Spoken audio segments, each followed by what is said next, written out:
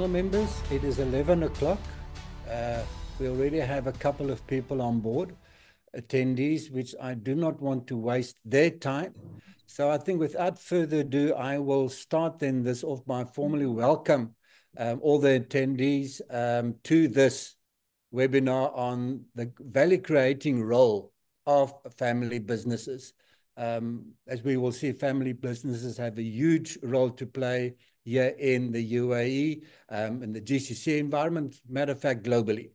So on behalf of the Dean of the College of Business and Economics, Professor Mohammed Mahdi, it's my pleasure to welcome you onto this webinar. The webinar forms part of a series where we address relevant topics for the business and society as a whole here in the UAE. We are fortunate to have with us today 3 people that are experts in their field. We have Ms. Aisha Al-Mansouri, who is the Executive Director of the Emirates Family Office Association. She can talk about what she does there. She is an alumni of the American University of Sharjah, as an electrical engineer, and has a lot of experience in the field of family businesses, also having spent time at 2 of the big 4 organizations, consulting organizations. We then have Dr. Rodrigo Basco, who is a professor in entrepreneurship, family business, etc., at the American University of Sharjah.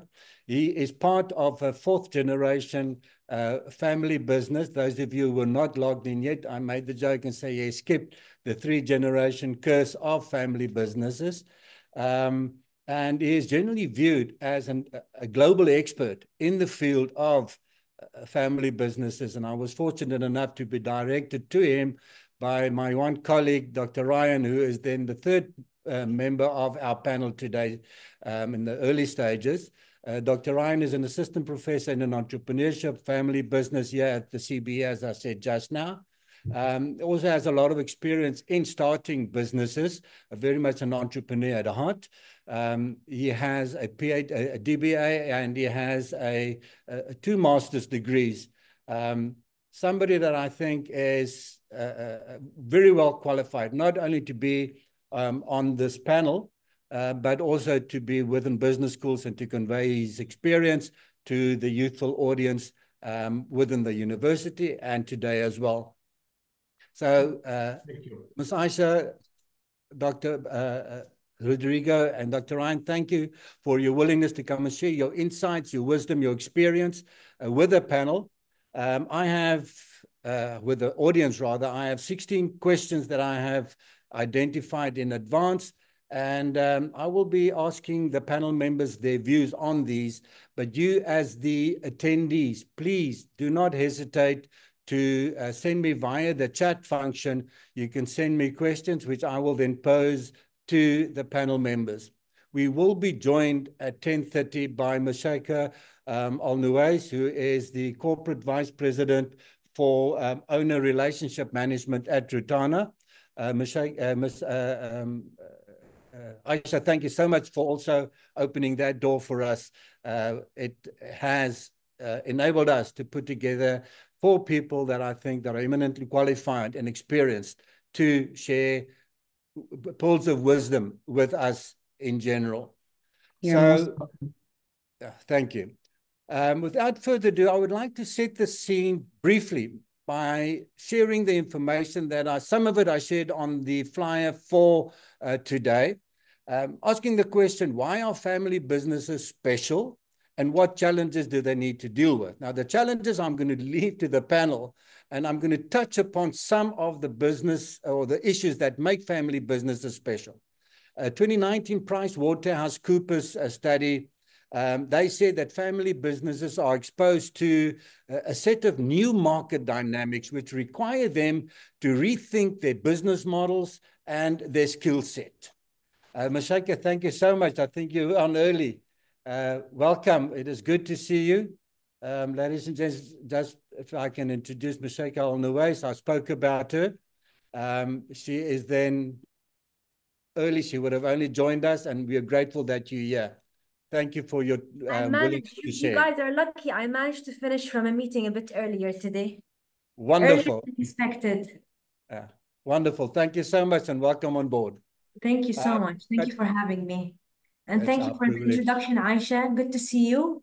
You too, Habibti Sheikha. Always a pleasure. Rodrigo and Railhan, is that how you pronounce your name? Yes, correct. Yes, Rodrigo. Thank you very much. Thank you You're for all joining. doctors. Are you doctors? I can Yeah. see. Okay. Two of I- them are. So we But you are can call sitting me here Rodrigo amongst is perfect. Yes. There is no need the doctor. wise Sheikha, I people. think that's a sign for me and you to go do some PhDs and put a DR next to it. Kind In family of. business and tackle the challenges of the region. You're all from are you all like working in UAE Yes. university? In Yeah. Al Ain, No. right? I am in Al Ain University. Dr. Uh-huh. Rodrigo is from American University Sharjah, and Ms. Aisha works with Okay. Europe. Of course. I'm with the CBE, but we are in Abu Dhabi. Right. You are now officially welcomed, Ms. Shaikha. Thank you. Thank you so We look much. forward to your views. I was just talking about the things that make family businesses special. And according to PwC, I said that there are issues, factors in the environment that have to be addressed, such as technology, the whole issue of digitalization, the trust in institutions, the role of technology, and how millennials are changing how companies do business. They also believe that family businesses, and I quote, are more likely than other companies to treat each day's activity as an investment in the long term, prioritizing broad stakeholder interest over satisfying the quarterly earnings journal cycle rather. According to them, family offices play a crucial role in shaping the world of wealth management and investment, overseeing trillions of dollars across approximately 10,000 family offices globally. This is huge. These entities are embracing innovation and actively pursuing disruptive ideas to drive growth in this ever-changing global economy that we find ourselves in. Closer to home here in the Middle East, that they say the growth of family businesses is high on the priority list as they significantly impact the region's economy. In 2019, family businesses contributed 60% to the region's GDP and 80% to the workforce, while an estimated $1 trillion will pass from one generation to the other by 2030. In the UAE itself, according to the Ministry of Economy in 2023, up to 90% of private companies in the UAE were family businesses of all shapes and sizes, contributing about 70% of its GDP, which is staggering, and employing much of the region's workforce. However, and there's the caveat, only about 10 to 15% of family businesses in the UAE make it to the third generation. And I think it's safe to say this is a global phenomenon and not limited to the UAE. The total turnover of the interviewed companies of the 29 survey in the Middle East topped $10 billion. The half work in multiple sectors in the countries, while a quarter do the same globally. In the 2023 survey, PricewaterhouseCoopers found that 26% of family businesses in the region succeeded in maintaining a double-digit growth. Other research that I came across, they found that by 2026, the UAE's family office market could oversee more than $1 trillion. This is now according to Henley and Partners. This creates a certain view of the importance of family businesses, and it begs questions about the challenges that they face, why the three-generation challenge, and what does the world look like going forward? How are we going to deal with this, and how should we be dealing with this? And the first question that I came up with is that, Ms. Aisha, there I kind of picked you as my first victim. You represent the Emirates Family Office Association. What is the role of family offices in general? How do you see it? And the EFOA specifically within the world of family businesses. And if the rest of you can also contribute as to how you see the role. Ms. Shaikha, you live and work in a family business, how do you experience the role of the family office? Two So if things. I could put, Two things before you go ahead. Number please. one, I have a question. Yes. Why is this topic becoming a hot topic? Is there a reason coming from like as scholars and from universities? Are you tasked by the government to work on this topic? Or No, I'm just No, curious to no. know. Right. Because Dr. Ryan and I, we spoke I've been about questioned, SMEs. I've been scouted, I've been questioned about this topic a lot lately. So I Yeah. was just wondering if is this something that you guys as professors, as scholars have been working actively to do a research, and especially in this part of the world? That's the first question. Right. Let's answer that one first. Dr. Ryan and I was part of a webinar in end of June on SMEs. And I said, this is such an interesting topic that we should look more of this. And in my background, I was, before I came here, I was in Singapore. And in Singapore, family businesses are huge, as is the case over here. And then he made the point, he said, we're working on family businesses.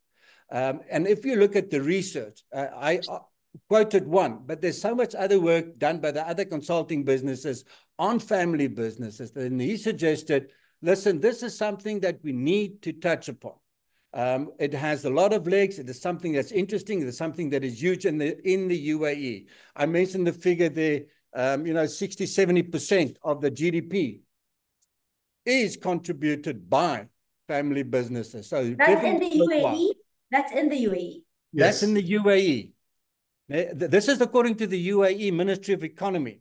In 2023, 90% of private companies were family businesses, contributing 70% of its GDP.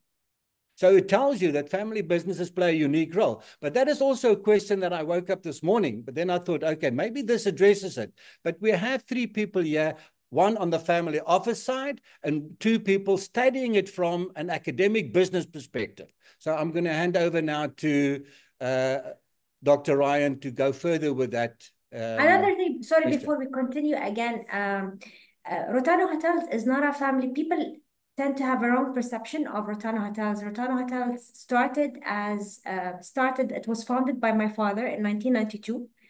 And we're now a private joint stock company where a lot of people that entrusted us and gave us their properties to operate, because it's a hotel management chain, are part of the main structure, which is the management company.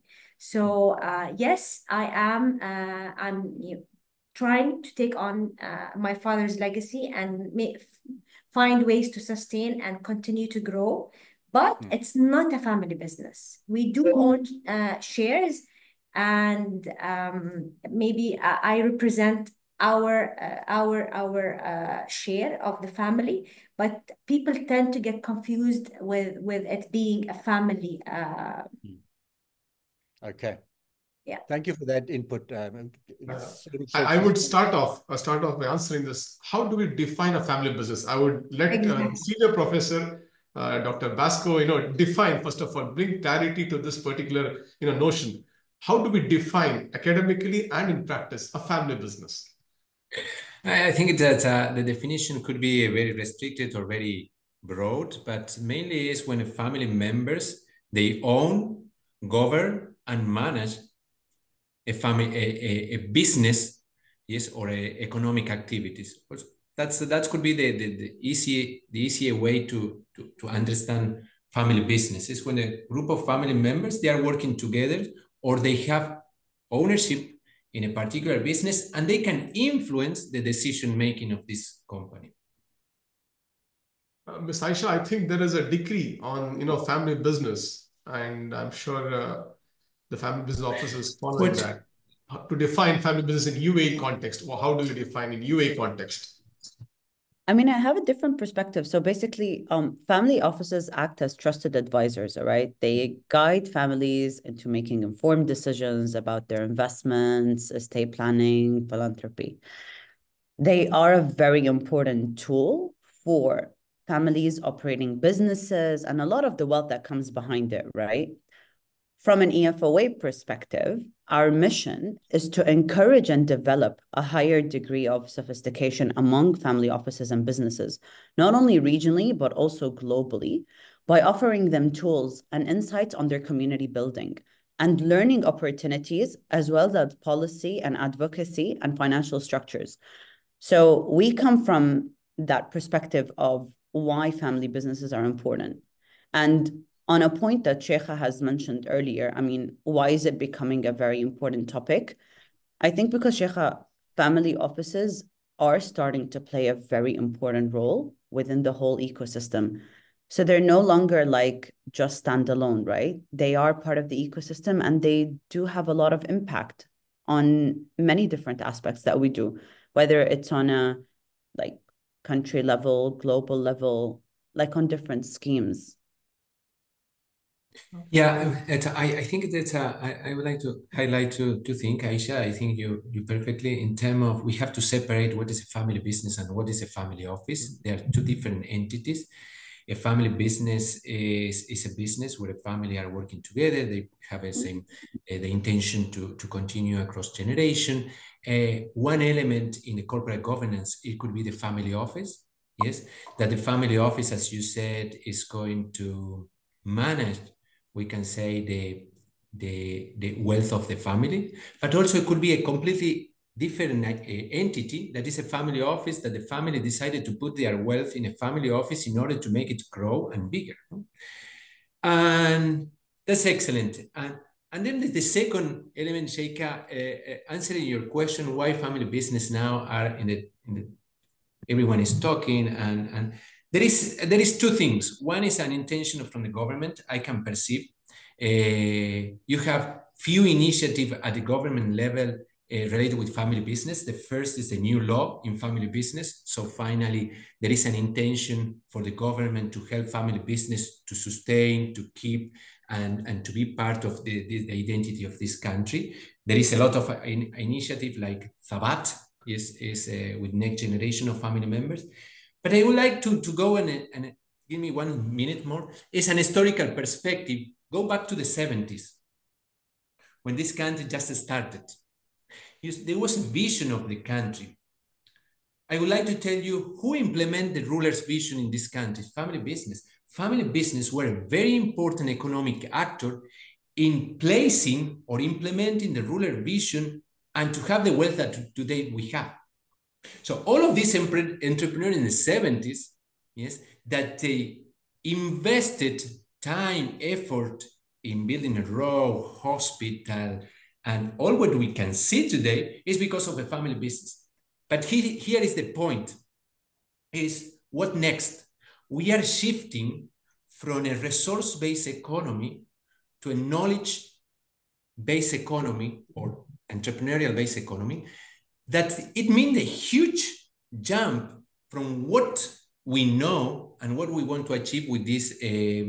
We are UAE 2031, no? The project. So finally, is how family business could adapt and survive in the new strategy that the government is developing to convert this country in a knowledge-based economy. And here is the question is, what do we need to do? And the government is afraid is how the next generation are going to find opportunity in this new environment that has a different technological perspective, a different social shape, and of course economic aspect. No? I don't know if I give my ideas. Look, I have a view on this, Dr. Rodrigo. I think two things. Number one, from my experience and from my exposure and interactions with different family offices, different families, and particularly in Abu Dhabi, I think number one, the first generation is not, they're not willing to let go and give the reins to the second generation. This is number one, and this requires awareness, I think. And being able to let go means entrusting the second generation and making sure that, they have all the values aligned and instilled within the next generation to be able to carry on and implement going forward. So, I mean, it has to be, every family differs from one another, but I think they need to be more aware of the benefits of succession planning and the benefits of having the right governance in place. I think governance is something that needs more attention, especially in the UAE. I feel, because I have a lot of family friends that have been integrated into the family business in Saudi, and particularly in Khobar and Dammam, and they have a very strong governance. They are not in the business because they're related. They're in the business because it's merit-based, and they kind of test them and they groom them, and they do a lot of things. Like, I have a friend, I'm sure you know of, the family called Al Zamel. She said, Sheikha, and Al Zamel is, I think, 3 or 4 generations, and you have the Kimijis from Oman. They have to go through a very tough assessment and a plan to be able to earn the positions they're in today. And I think this way, this should be kind of implemented here. I'm an example. I have joined the business 15 years ago. Before that, I started my career in KPMG.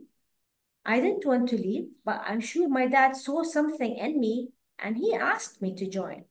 I didn't want to leave because, you know, as a new fresh graduate who had a lot of aspirations in mind, a lot of expectations, maybe I wanted those expectations to be met before being ready or feeling confident enough to move on to my second, to the second stage of my career. But it's all about experience, and it's all about the person as well. And I as mentioned, also values, is having an alignment in the values or sharing the same values is very important. Any of you have contributions to make to that? Because I would like us, Dr. Ryan, please. Okay, just to touch upon Ms. Sheikha's point, we have seen a change in the family, dynamics all over the world, not just the region or our families, from elders or parent-centric families to children-centric families. True. The shift in the family dynamics, has it, and to what extent, influenced family business is, I think, a good question to discuss, ponder, and maybe further research. As scholars, we need to carry out that.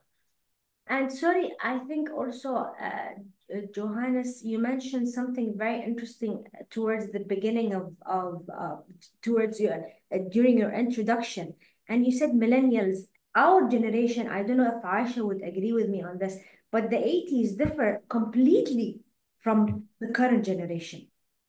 We are completely different. Yeah, we're more patient. We're perseverance is something that I think, we all share. And I come from the 80s generation, but now they're so fast paced. They can't wait. They're impatient, Sheikha. Yeah, they can't. Exactly. They can't wait. And it's very important that we get this kind of integrated from the beginning. But Sheikha, I would like us to stand still on that point, because I actually had a question on that. You spoiled my whole ball game over here, but I think the dynamic is wonderful. So thank you for bringing that on board. And that is the issue then of succession planning, where you made the point is that the first generation don't want to let go. Why don't they want to let go? Is it because they don't trust their children? Your father seems to be the exception, because he looked at you and he said, here is somebody with talent, with the competencies, with the abilities. Bring her on board. But in general, is succession such a huge challenge? And I do get the impression that it is. But then what are the challenges? Why don't they want to let go? How should this process be dealt with? You mentioned governance. You mentioned training. You mentioned the value system. And Aisha, from your perspective on the family office side, when you look into these businesses, what do you see? And then I would like the two academics also to say, from your experience, your research, what is this issue about succession planning? Why is it such a huge issue? Because I can recall back from my experience in Singapore, where I was fortunate enough to be exposed to a couple of family businesses. It remains a huge challenge. So over to you. All right, so you're smiling. Okay, all of you are smiling. It seems that this is a topic which really has, a lot around it. Aisha, will you start? Sure. Look, I really adhere to what Sheikha says. It is a very important topic about, generation one letting go to generation two, the trust factor, look, I'll tell you one thing about a family office, and it's separate to a family business, right? We need to really differentiate that family businesses are different than family offices, right? Because to the point that was done, that a family business is a business run by a family, right? You've got the family involved. A family office could be an office that the family businesses are into it, but there is a complete structure, there's a legal setup, framework, governance, and the list goes on. So there's a very important key role that families need to play into, which is succession planning and ensuring that the next generation is prepared to take the lead. That is very important. People think it's very easy, we'll bring them into the business a year and two, we'll train them, we'll prep them, they'll understand. But it's actually a very long and important process, and ensuring that the correct succession planning is there in place, the governance is there in place. By succession planning, we mean you can include setting up a bulletproof governance and legal framework so that the business is protected for the future and for it to continue for generations and generations to come. So I think family leaders should kind of take control of that process, but ensuring that they are making the right decisions for the future of their family business and passing on the required knowledge and information to their next generation is very important. And I think Sheikha is into it, involved maybe on a daily basis into it from that perspective, but we also see it from the association perspective, where we get a lot of questions about what's next, what would happen. Do you think that family business is going to continue once, generation one will entrust it to generation two? Will they really take the responsibility? I mean, and seeing the difference of the age gap, it is going to be an issue because, as Sheikha rightly said, the next generation is impatient. They cannot wait. They don't want to pause and think. They just want to get on the drill and actually move, which is not a bad thing. But there were bases and foundations for why things are done that way, right? Okay. Thank you for that input. Based on that, Sheikha, your views? Open this can of worms. My views, I think the reason why I feel, from my experience at least, it's a very sensitive matter, succession planning, and especially when you come from a big immediate family and you have a lot of siblings, a lot of people involved. So it's a sensitive topic for us as a second generation to speak and be very vocal and transparent about it because of respect, because. But, and this is where I think more awareness is required to the first generation. As I said, letting go is a bit, I think, not only in my case, he is trying, I think my father now is more comfortable and letting go, but because they come from a generation that has worked so hard to build what we have today, they can't just stay and without anything in hand to work on. They feel that they're fit enough to, and it keeps them alive, basically. They can't, however, they're more selective on what to give and what to keep. Do you get what I'm trying to say? Because they come from a generation that has worked so hard to build an empire for themselves today, they don't mind going on and on and on, because this will keep their, it will stimulate their brains. It will keep, but our business is a very people-oriented type of business. We basically built Rotana based on his network, the network he gained from being a government official, because before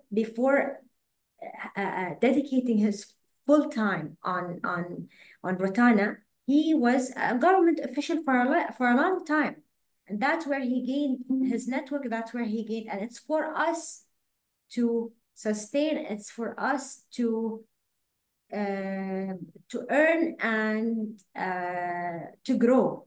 So if this generation is not aligned with the likes of the other generations and in their respective businesses, then there won't be continuity.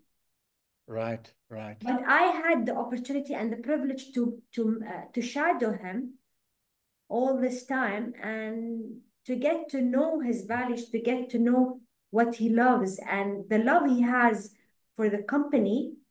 I didn't have a choice but to love, because of the love and the passion I see in him. Right. So I think in my case, it happened, I think, very organically, if that's the word. It's not it wasn't very structured. It was more organic. Okay.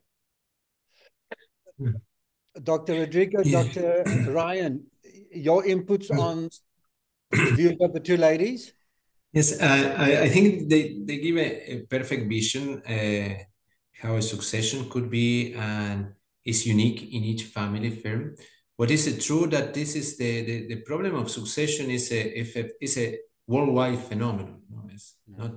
It's not related with the UAE or Middle East or Asia. What we can observe is certain kind of complexity in each cultural context. Just to give you, one is the hierarchical structure of the society, cultural element that could influence in this succession. The complexity of the family. Here in the Middle East, families are complex. Why? Because of the number of family members.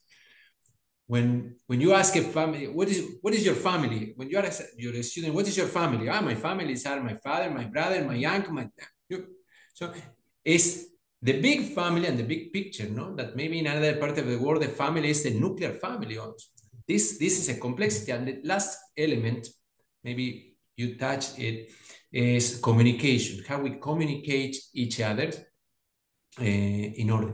And I think here is an issue. We need more awareness. I think that's what the government is trying to do with the new law to impose in family business, to go for a corporate governance. The corporate governance could help to implement certain kind of tools to navigate the succession.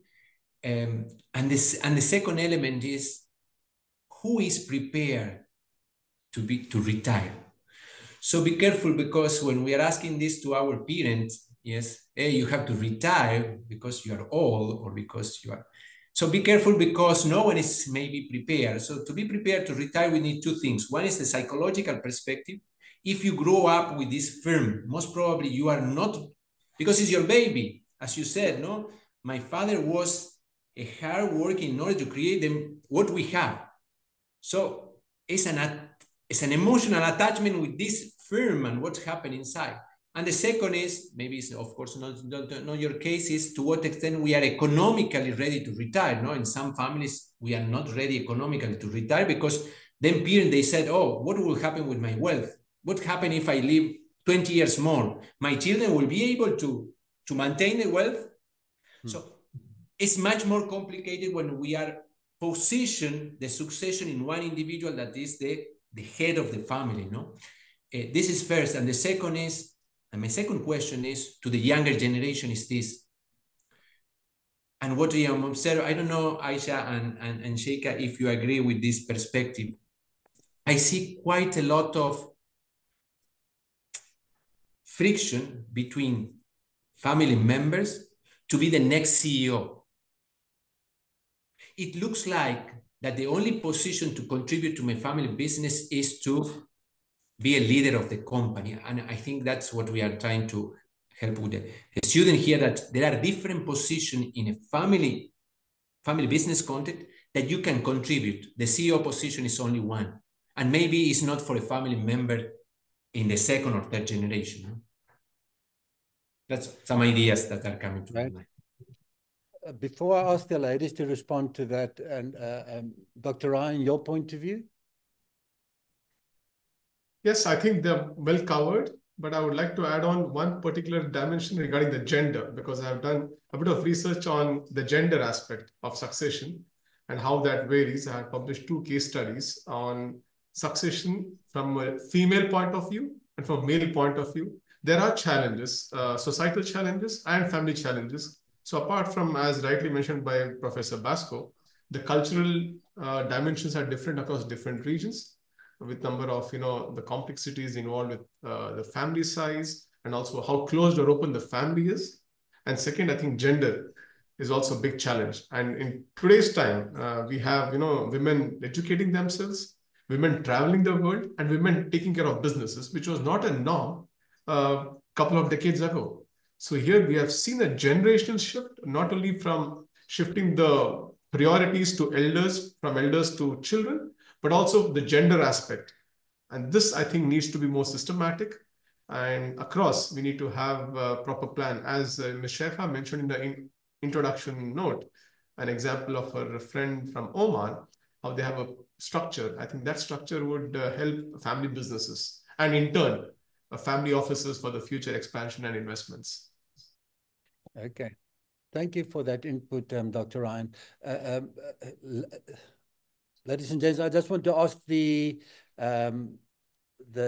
delegates, our people watching, if you have a question and a comment, please write it up in the chat function, and then I can ask the panel members. That's the only way that we can deal with it here in a more orderly fashion, so I would appreciate we go there. Something connected to this whole issue of succession planning is the issue of this third generation thing that was mentioned. And I made the point that the research showed 10 to 15% of family businesses in the UAE, only 10 to 15 make it to the third generation. And I do believe this is something that goes beyond the UAE. Why is this the case? Is it because of the inability to deal with disruption? Are there any specific skills that the youngsters don't have? And from what I hear from Sheikha is that it's not necessarily the case. So why is longevity then a problem for family businesses as a whole? That's a very tricky question, honestly. And this is why I think you should, we can't take, we can't be very generic when it comes to this. It all depends on the family and the aspirations and the vision of the family. As I said, I was not selected to join based on, I think I was selected to join based on merit as well. So merit is very important. Things you've achieved over the years is very important. It's more results driven. So if you look at things as results driven, I think you'll be able to assess and evaluate and be fair toward the family member. And there has to be acceptance as well. So I don't think, and not only in my case, but the gender is no longer an issue.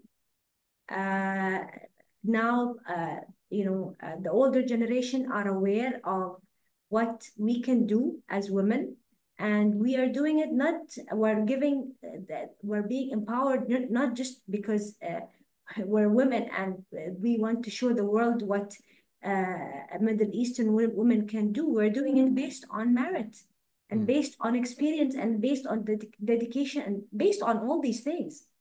Right. Now, there is a law that says there has to be at least one female board in every. We have the choice to refuse if we don't feel that we're adding any value.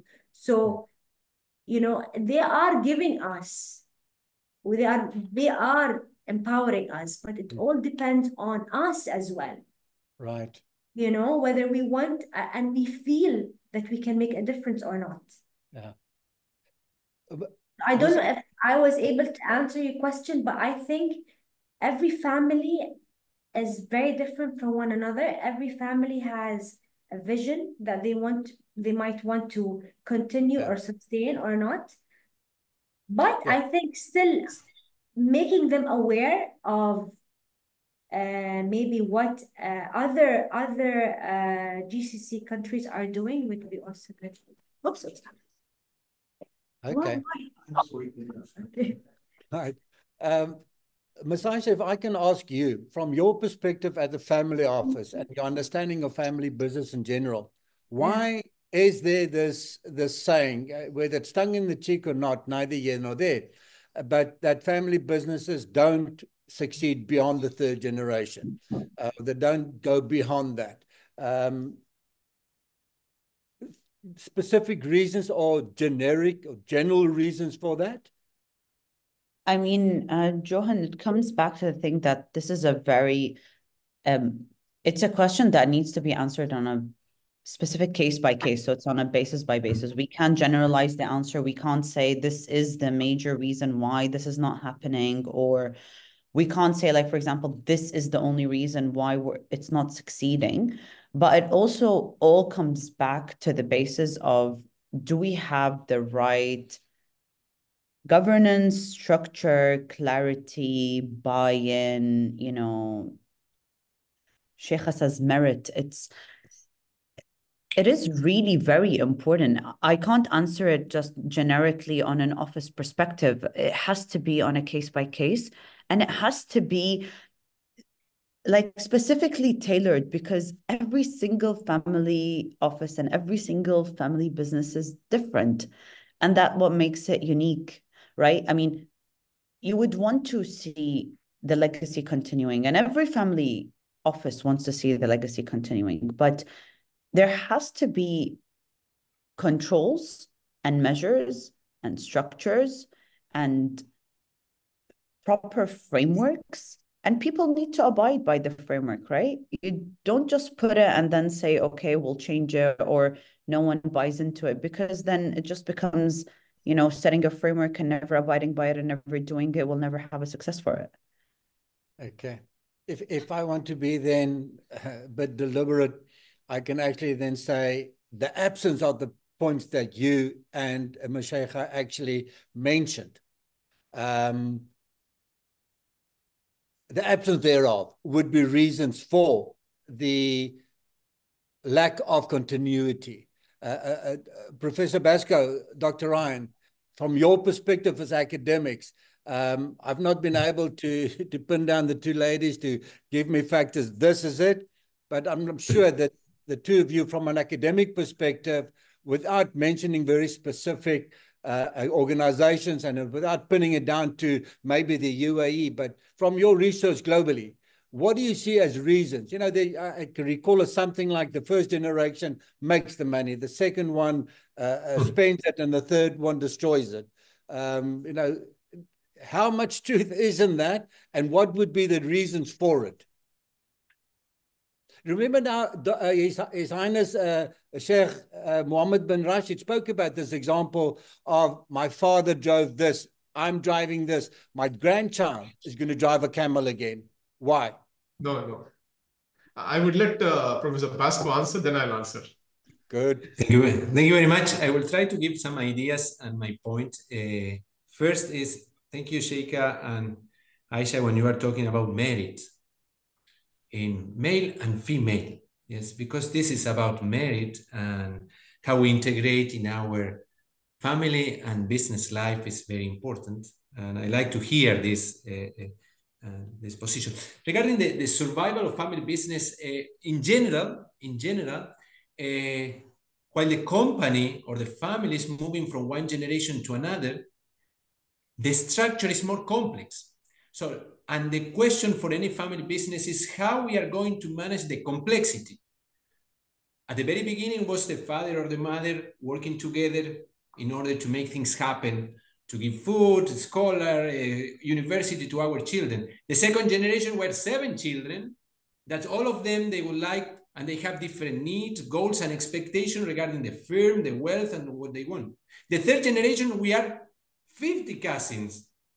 So this complexity and the number of people that you have to manage, where emotions are there, are very important. So the first idea is, I don't believe too much in this statistic, or no, it's not a statistic. It is a set. It's true, but the good idea is how we structure the governance of the family and the firm in order to survive longer, because the nepotism could damage companies in the second and third generation when there is not the father any longer or the mother any longer who can impose to a certain extent the voice. What we need is mechanisms among peers. What is our peer? My brother and sister.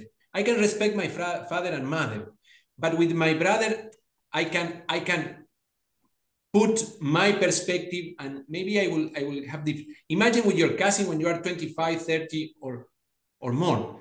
So it's very important to develop, in order to survive longer, a strong corporate governance in order to unify or align the goals and values that we have regarding the firm. Okay. Thank you, Professor. If I may, thank you very much. Very well covered. If I just move out and take a look from a macro perspective, because here we are talking about micro, meso, and macro perspectives together. Micro would be individuals or family members. Meso would be at the institutional level or organizational level. From the macro perspective, the world is changing faster than the families or family businesses. This is a reality. And the connectivity has resulted in different business models, which were not even applicable for the previous generation. I would like to substantiate this with an example. My friend's family business back in Spain was strawberry farms. It was a second generation business. Grandfather and his brothers started, and no women there in the family farm. Then parents took over, women were involved. The third generation now, what they have done is they've converted the strawberry farm into an experiential service provider, where tourists from all over the world go there for strawberry picking, for strawberry jam making, and the whole day they spend in the farm paying a lot of euros. Now, this is where entrepreneurial spin-off from a traditional family business comes into picture.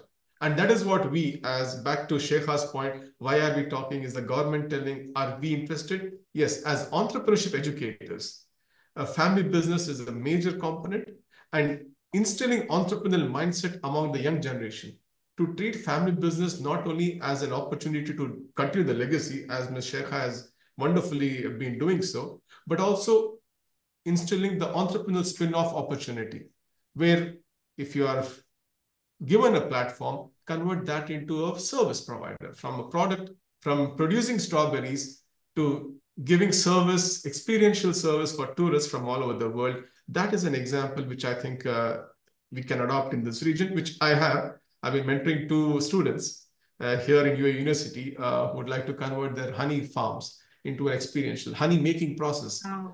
The world does not know. It will be a wonderful one-day trip in Alain. Come and enjoy the process of making honey, and also be part of how honey is made and what are the different byproducts of honey. That could be just an example to answer your question, Johan, if I've done justice to your question. Well, that's the same thing that Nespresso and those guys have done, where they're selling coffee beans to experiencing some other very nice cup of coffee at 5, 10, 20 times the price. we've been alluding to challenges. You spoke about the world outside. The world is changing at a macro level faster than family businesses can keep up. For that matter, that businesses can keep up. I'm not sure that we can really say it's only family businesses. The world is changing fast and fast, and we know that's become an old saying. It's not debatable. But when we look at these aspects and we look at succession planning, in addition to those and the challenges associated with those, what are the other challenges that family businesses face here in the UAE and in the GCC in general? And if you can bring in from the outside, that much the better. So your views on that, in addition to those that we've already discussed, as I said, a rapidly changing world, etc. Before we allude to that, Johannes, I think interest is very important. It's very important that if you see an interest in a family member, you have to take this as an opportunity to either develop or grow it. So if you're interested, you will eventually be passionate. If you're passionate, then you'll stay. But you have to be genuinely interested. And this is something that should be picked up by the first generation and should be developed, and should be ultimately developed. Another thing is governance. I think governance is something that it's a very important topic that still the first generation are not very well aware of its results. So maybe presenting them with cases that have produced positive results with the right governance should be helpful. But also, again, going back to businesses that they can relate to from the region. Okay. Your views on the additional challenges? Other challenges that you foresee family businesses face? While you think, I've just put you on the spot, sorry. Prof. Basco, you wanted to say something. No. Just continue with the debate, Sheikha, and then I will go to another challenge that you mentioned. I think that's very good, is interest. Is how to pick those children or family members that are interested because they will develop passion. And that are genuinely interested. And this should be genuinely, out of experience as well. Yeah. But you know what is sometimes the issue? I don't know if you experience or you observe, is what we are going to do with the other 20, that they are not engaged, but how to educate them to be responsible owners. Why I said this? Because if you are an owner, if I go to the stock market, I buy a share, what I want? I want that the dividends annually and the price of the share, they will increase. So if you have 20 family members that they will expect the same, they don't understand the logic of family firms. And the family firms has different logic in terms of long-term perspective investment, the name of the family in the society. So it's very important to not only to groom and to take care of those that are interesting, but also to educate those that are not interesting, because that could be a problem, no? I don't know if you observe, and this could be an issue. This is an internal challenge for me that the families have, no? Focus also in those that are not interesting. Focus those in law, for example, those that are external to the blood family, but are coming to the family for a marriage or whatever, no? And regarding the issue, I don't know if you experience this, is how new technologies are affecting the business models of the firms, no? For example, cloud computing, artificial intelligence, big data, is how these families that are traditional have a particular business model. We are talking about now the business model, are going to adapt their structure and their strategy in the new context, no? In order to be more profitable, to compete, and to adequate new technology. I don't know how you see this as a challenge, Sheikha or Aisha, that you are more facing the daily life of family firm or family office, no? Aisha, your view?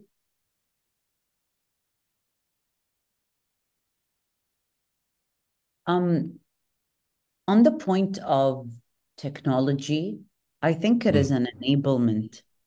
Even if, for example, people are of, or family offices are very traditional, I think technology has really uplifted a lot of things, unraveled a lot of things, made decision making actually much easier. Especially for decisions related, for example, to financial matters, or whether these decisions are related to succession, or whether these decisions might also unravel the way that they set the governance. And to the point about, passion and interest, they do play a very important role because, as Sheikha correctly said, once you have that passion and interest, you will make sure that it succeeded, right? There's always that internal driver for a lot of family offices in order to, whether it's for growth, whether it's for succession, whether it's for, expansion, whether it's tapping into different regions, whether it's learning from experiences, there is always that element, right? So we call them like kind of like soft skills within that. It's not always, for example, you can set everything in place, right? You can set up proper governance, you can have a strict governance, you can have a lot of responsibility matrices set onto the people in the family office. But there's always that also soft part, or the soft skills that also come into play. So these will always like define and drive for the future. That's good. Great. Can I ask a question? Just a simple question is, here in Sharjah, the university is working quite close to the Sharjah Entrepreneurship Center. We are trying to develop a more dynamic family business and entrepreneurial ecosystem. And one question that generally we are asking, and the idea is to explore further from the academic and also from the practical point of view, is the investment in new or startups. How family firms are ready, willingness, and prepared to step into this world that is a startup. I don't know how you see this, Aisha, from your perspective. Not going the investment, the traditional investment that are more secure, long-term perspective, but regarding with the startups.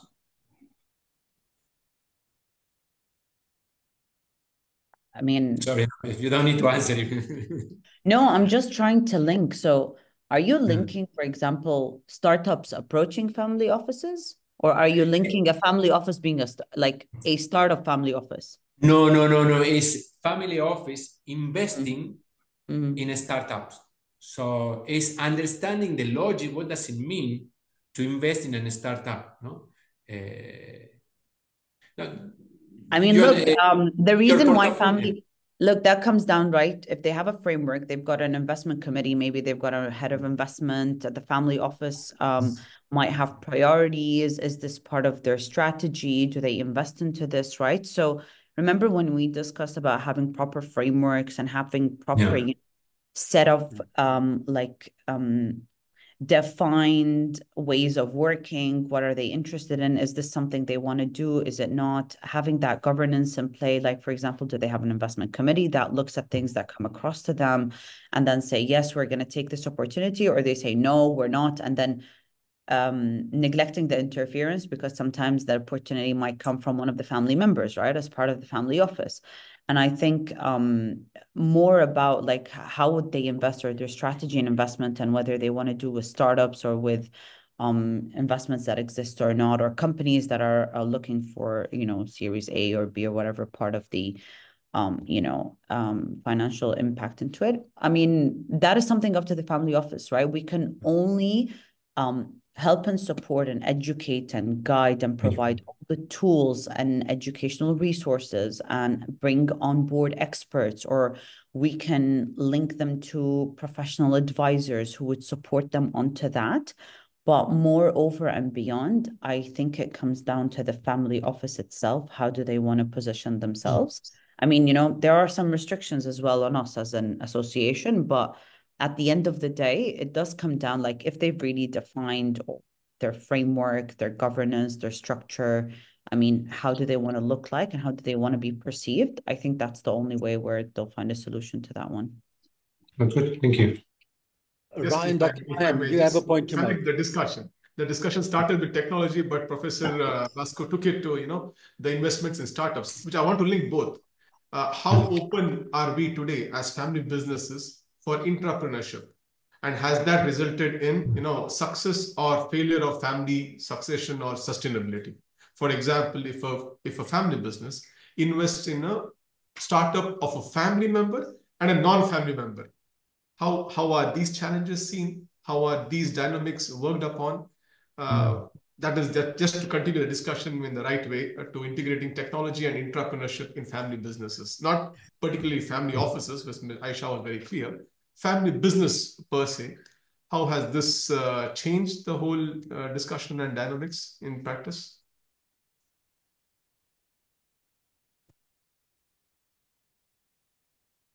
The family business side. Professor Vasco, if you just share your research insights and Sheikha with your experience. I think you're on mute.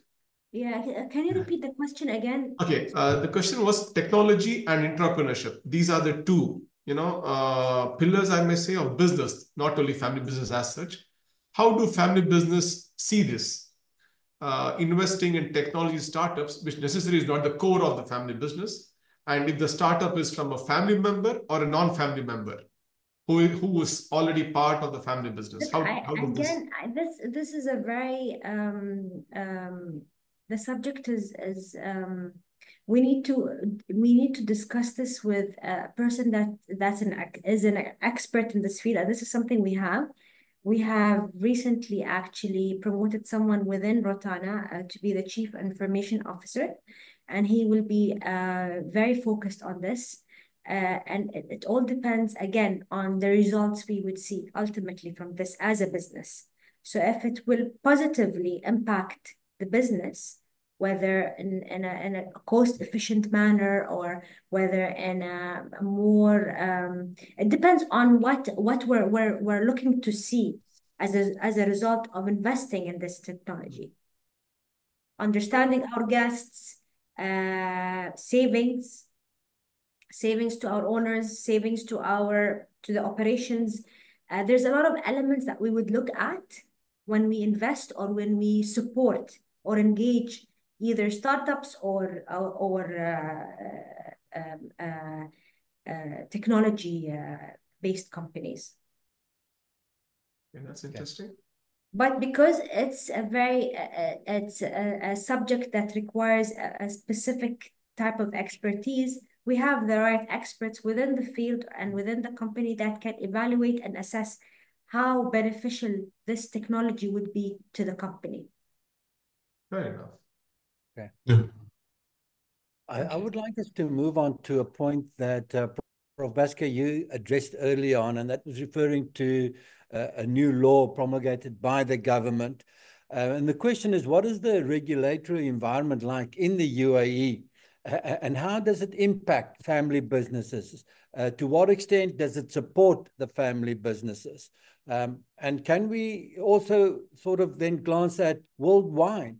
To what extent are governments globally supporting family businesses? Why do we find such a focus on family businesses and a very high profile of family businesses in the UAE? What role does government play in this? Or are they kind of innocent bystanders and here and there say, right, here's something to help you, or there's something to take out this limitation or whatever?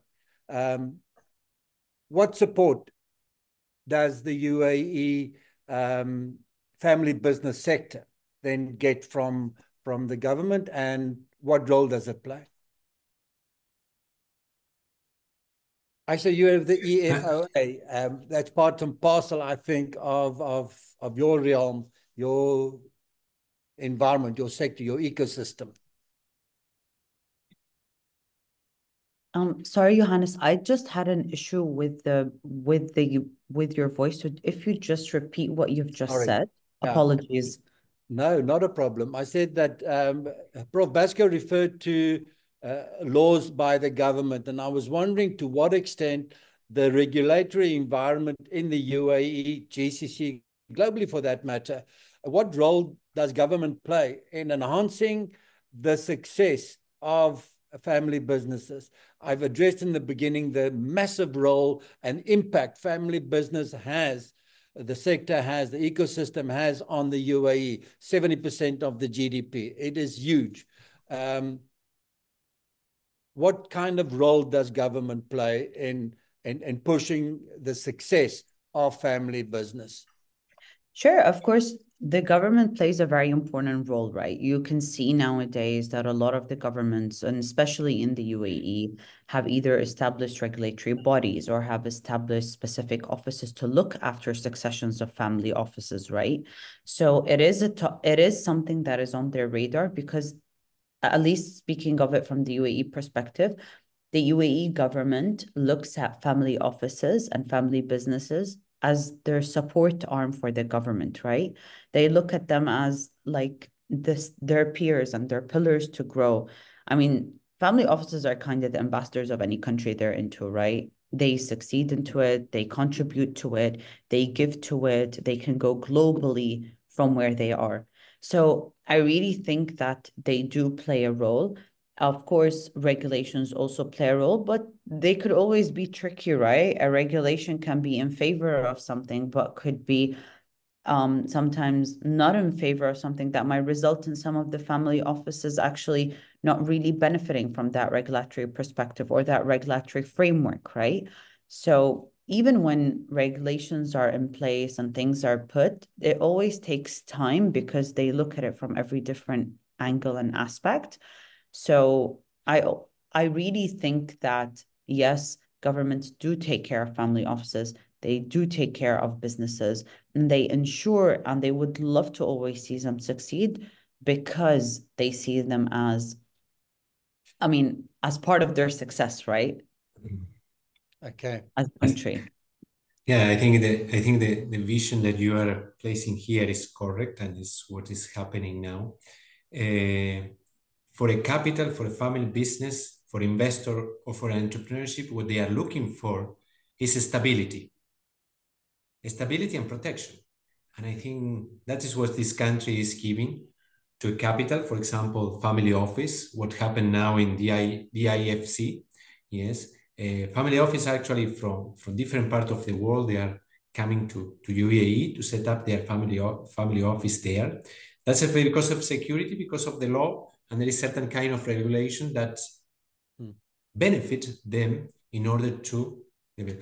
And then there are other kind of law. There is the new family business law, as we talk, with certain kind of characteristic for family business. You can set up you can have certain kind of conditions or family business that can benefit you, but also there is certain programs like Thabat is for next generation of family members, is how to develop a culture of entrepreneurship in new generation of family members, to create an spin-off, to create new projects related with the family, and to give the opportunity to next generation of family members within the family to develop new ideas.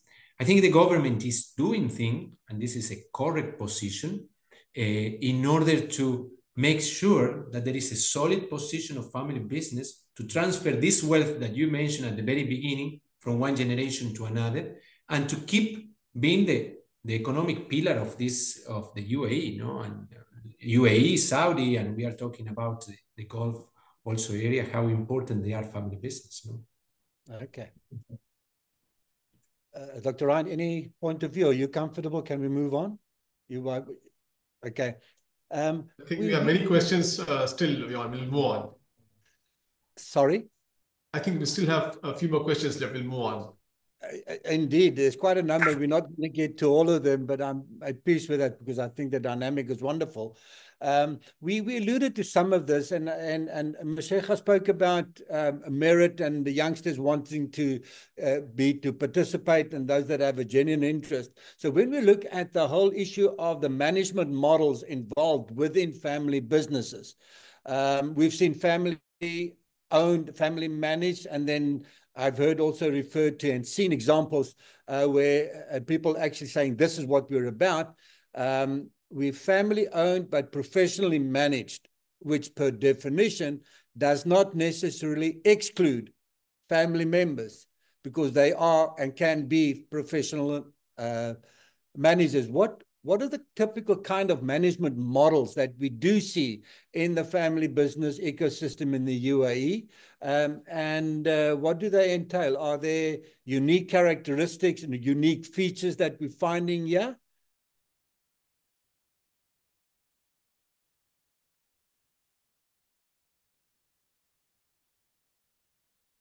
May I start, Johan? May I start? Just share my...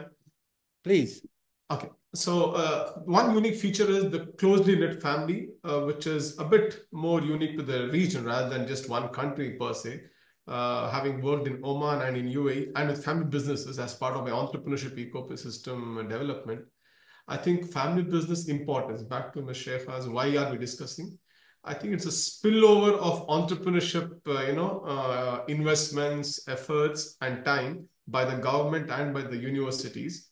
And that has resulted, I think everybody now is awake. When you're talking about entrepreneurship ecosystem, we have a huge family business ecosystem which is underutilized, under-directed or advised, especially for the next generation.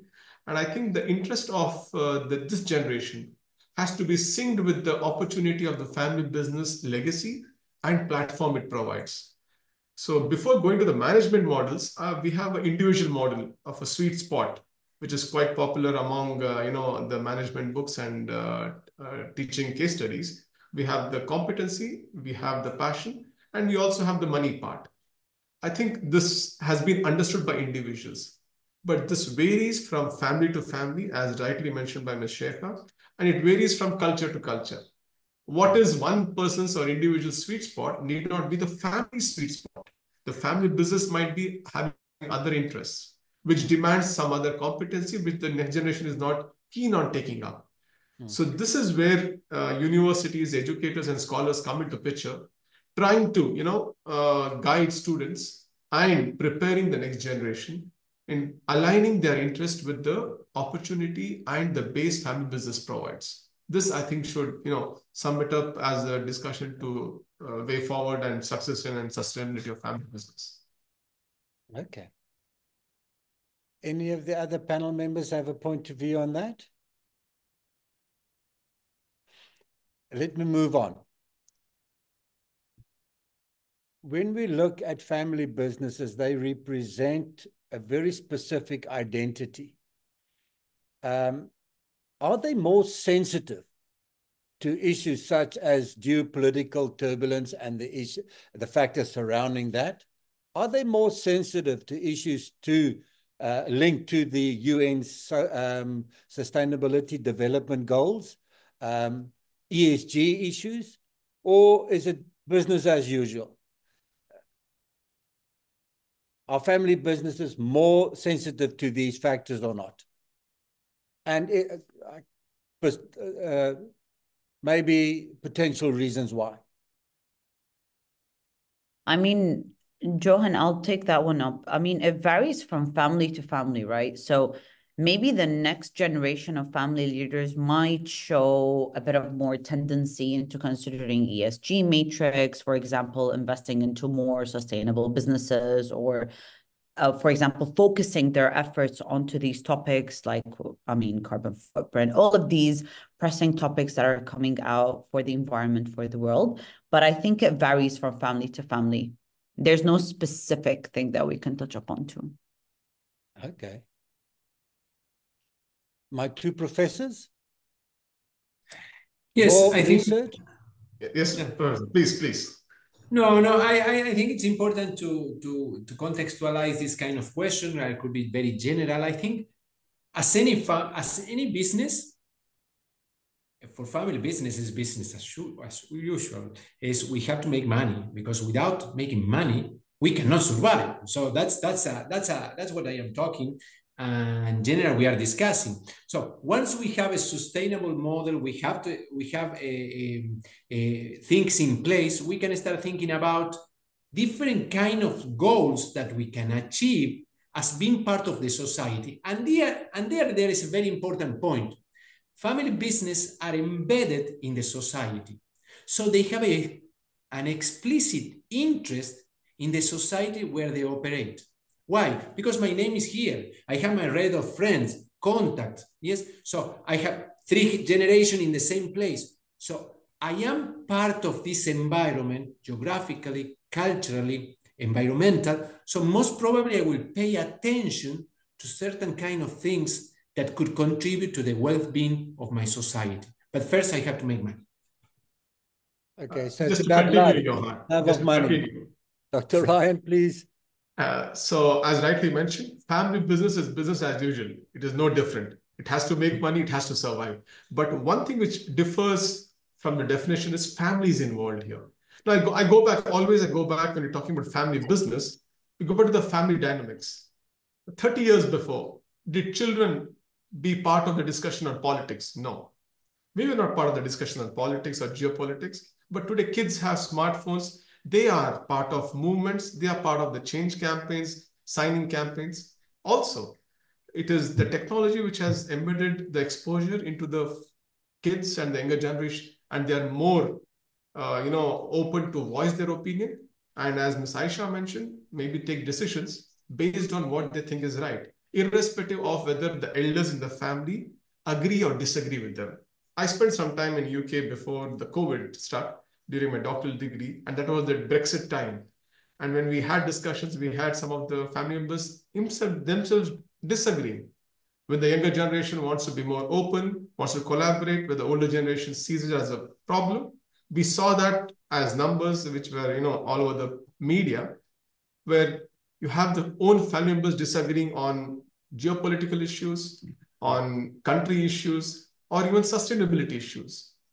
We have, different decisions taken by family members across genders based on sustainability.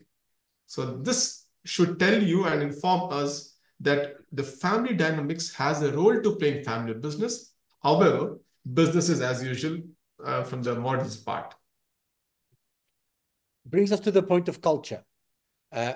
What is the role of culture, of business culture, of family culture? Shouldn't we find in business and family businesses a much stronger alignment between the values of doing good by doing good, the aspirational purpose? Mashekha referred to, the vision of the organization. Aisha referred to the role of vision. So surely these should be more visible or pronounced in family businesses, or is that wishful thinking? Because you did make the point, both of you, the 2 professors, business as usual. Family business is business as usual. And the underlying principle is you need to make a profit in order to continue the sustainability of the organization. And that is undeniably so. Now, it's no use we do good, because if we only do good, and that's the only reason, we will go bankrupt. We might feel good about ourselves in the process of doing so, but we definitely will go bankrupt. The role of culture then becomes, you can just confirm, we don't need to debate it for a long period of time. It does drive this whole issue. And we need then an alignment, and we do need to see an alignment between family business, the culture of the family, and the culture of the organization. Or not? May I share an example and just answer the question, Johan? There's a family business back in India. My friend is part of it, 3rd generation into the family business. And he's collaborating with a family business in Italy, which is his 2nd generation. The collaboration culture, I think, really has been a hit among the next generation. They've realized the world is the marketplace now, not India for India and Italy for Italy or Europe. So 2 manufacturing family businesses collaborating so that they can use the best of both the worlds, the market size of India and the technology of the Europe. And that is where I think the collaboration, their parents never bothered to collaborate across the seas. The maximum collaboration was within the city, for example. But this cross-country, cross-region collaboration culture, I think, is quite predominant across regions, irrespective of their individual differences in culture, traditions as a family. Okay. comments by the rest?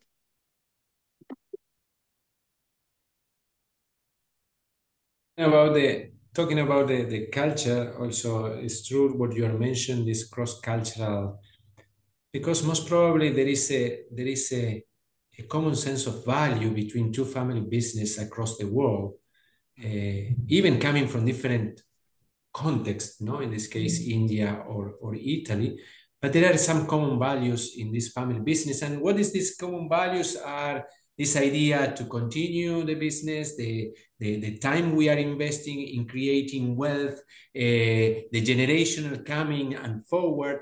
So there are certain common values that make me to speak the same languages between two businessmen, and it's very important. No, finally, the founders, yes, and the family of the founder imprint certain kind of values, goal, attitudes, behavior in those people that are working inside that the idea is to transfer from one generation to another, no? The way that they are doing business. Yeah, sure. Okay. Last question. We've spoken a lot about what's happening. We looked at the challenges. We looked at what drives them. If we look at the immediate short term and the longer term of and for family businesses, what should be the key priorities? We could have a practical view from Ms. Sheikha and Ms. Aisha, and then we can contrast it then with the research view of Prof. Basco and Dr. Ryan. See how we feel about what should family businesses be cognizant of looking into the future. What should they be focusing on? What are the priorities you should be addressing as family businesses? Over to you. Ladies, you first. I think being clear about the vision you have in mind and where you want it to go is very important. How this is communicated to the second generation is also very important. So communication is key for you to achieve what you want or what you have in mind in terms of goals and vision. It has to be communicated in a very clear manner. Again, going back, identifying the right talent within the second generation, identifying people that have or members that have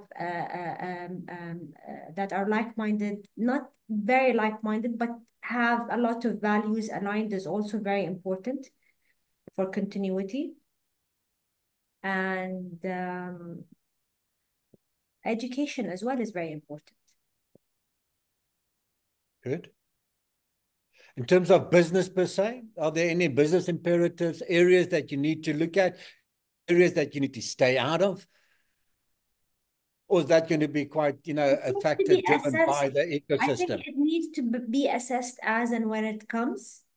Okay. So having a fair assessment also by a third party who is unbiased is also important. Sometimes you get a bit emotional when it comes to things. You have to always have a rational sounding board, that could actually give you an opinion without being biased. Okay. Thank you for that, Ms. Sheikha. Ms. Aisha, over to you. I mean, Sheikha touched on one point that I noted down, which was educating the next generation. So it is very important that we educate and we ensure that the essential skills and whatever experience from outside the family office can contribute to them is very important, because once you have great interest and a business that has great talent and a family office that is surrounded by super well-educated, talented people, it will have a deeper understanding. The family culture, of course, will play a role, but there will be a deep understanding and acceptance of the family's values and intentions. My second point will also be embracing diversity. So this is something that is very important, because diversity is an important element to any business, whether it's a family office, it's a family business. It has been proven that businesses really increasingly need diversity to be thought into them for them to be successful. So having someone within the family office or a large family office, like similar like a corporation, are more successful when they are attracting and retaining a diverse pool of people from within and from outside of the family office. And I think it brings a very unique family culture into the offices. And I think Sheikha would maybe support this because she's actually experiencing it, right? She's bringing in very experienced, well-talented people in order to be part of the office, in order to embrace it, to bring new thoughts into it, and to drive it to being to the aspiration that herself and her father have into it, and in order to continue it. Because I think Sheikha likes, for example, I will not speak on your behalf, but Sheikha, you would love to see, for example, people maybe challenging or bringing to you new ideas to the table, or maybe asking you things outside of the comfort zone, right? You would want to have that internal challenge because it only brings out the better out of it, right? It will help it to succeed. It will help it achieve its goals and objectives. Yes. Right. Super. Thank you. It was very insightful. Prof. Basco, Dr. Ryan? Yes. If I have to give ideas about the future and to try to put things in perspective, is I think there are two priorities in any family business in general. One is to develop a sustainable business model that can be flexible enough across generations. And the second is to maintain a cohesive and unit family. Yes, they are, I think, the two important elements to survive longer. How to achieve? Yes, I don't know. How to achieve is each family firm should develop their own tool and roadmap in order to achieve these two elements: education, corporate governance, family office. How we are shaping the daily life of the decision making in a family is very important to achieve these two things. Good. You were actually quite, given the fact that you're part of the fourth generation family business, I should have prioritized you and victimized you for more input. Why were you successful and going into the fourth generation? But I will not do that to you at this point. In another talk, we can talk about my family. There are good and bad things, like in any family, happy and some sadness. Yeah. Great. Look forward to that. Dr. Ryan, you have the last word. I think the way we started the discussion, even before the webinar started, it is important for us to talk about it, teach about it, and research about it. All the three should go hand in hand. And Professor Basco has published a book, I think, first of its kind for the region, which I very proudly share with my students. In fact, we are using it in the new program we're developing. I have developed a course on family business management, which Johan knows about it. We need to talk more about it and teach the fundamentals. While it is business as usual, there is family dynamics coming into play, which is a bit more complicated than a regular business where you'll join as an employee or start up on your own fresh.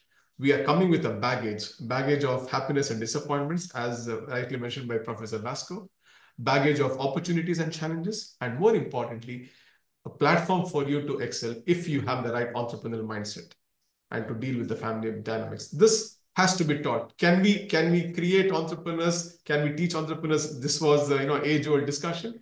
Can we create family business owners? No.